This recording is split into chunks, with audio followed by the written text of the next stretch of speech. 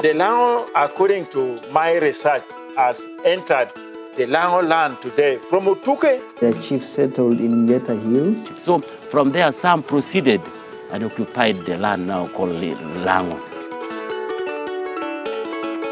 Lango were really one of the most organized military force in Uganda. Lango was respected and feared for his military might.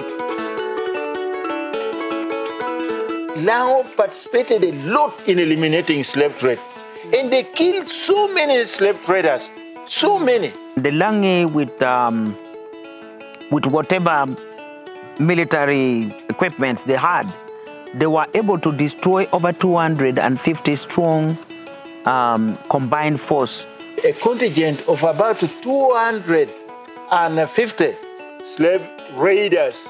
Only one person went alive.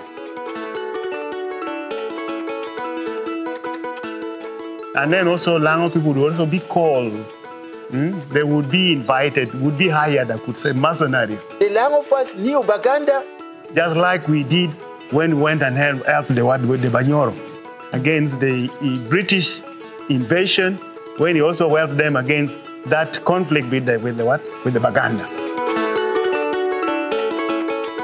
Kavalega sought refuge together with the Mwanga. The two monarchs ran for safety in Kangai. They fought for one day from about 3 o'clock on 8th April 1899 up to 3 o'clock the next day. 24 hours. Yeah.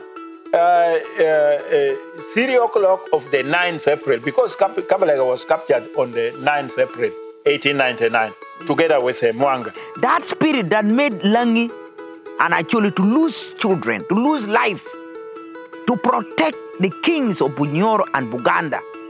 We need to pursue that spirit, capture it and bring it back.